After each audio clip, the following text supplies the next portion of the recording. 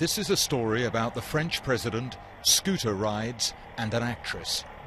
This was the president today and his entourage crossing the street near the Élysée Palace.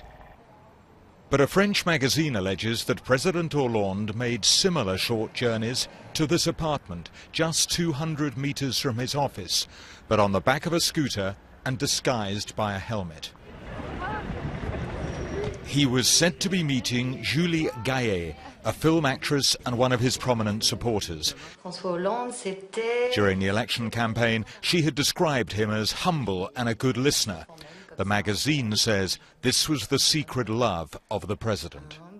Over the revelations about this apartment, the Élysée Palace said that Francois Hollande greatly deplores the invasion of his privacy, to which he has a right along with any other French citizen. What they didn't do was to deny the story. I think that politicians have the right to have a private life. The president is just a human being, as everyone, and he has the right to have a private life, and including a sexual life. The president's partner is Valérie Trierweiler, who lives at the Élysée Palace. Today, the magazine attempted to justify revealing new personal allegations. Is the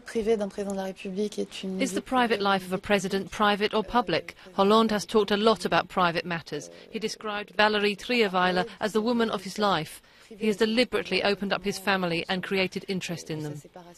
These revelations come at a difficult time for Francois Hollande. He has the lowest approval rating of any modern French president. There have been recent protests against high taxes.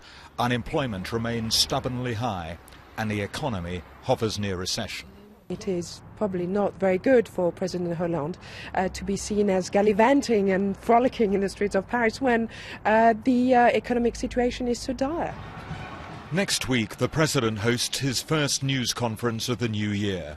Many, recalling the high hopes of his inauguration, saw this as an opportunity to relaunch a troubled presidency. Now he is involved in a scandal. The French might respect privacy, but on most newspaper stands, Closer magazine was sold out. Gavin Hewitt, BBC News, Paris.